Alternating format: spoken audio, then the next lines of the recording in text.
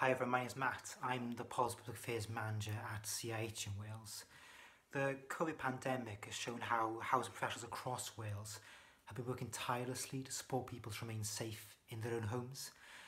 Mae'r pandemig Covid wedi ddangos mae weithwyr yn y sector TAI wedi gweithio mor galed i sicrhau fod pobl yn cadw'n ddiogel yn gartref eu hun.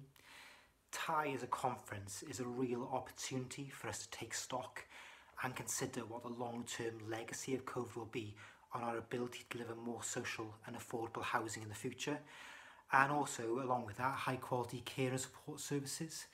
We'll also look in more detail at things like decarbonisation, the Welsh Government's grant regime, and partnerships between health, housing and social care.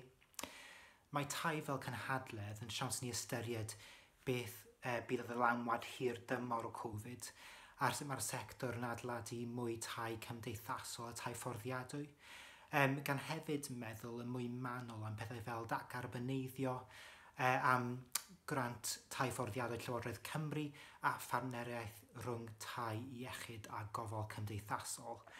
This ultimately is a real chance to reconnect with colleagues old and new across Wales, and to use your experience from this time to build what our new normal looks like and ensure that that ultimately equates to everyone in Wales being able to access a safe and affordable home.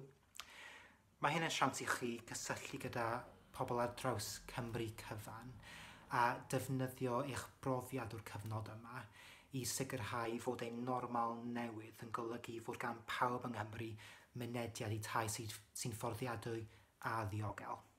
Thank you very much. Diolch yn fawr.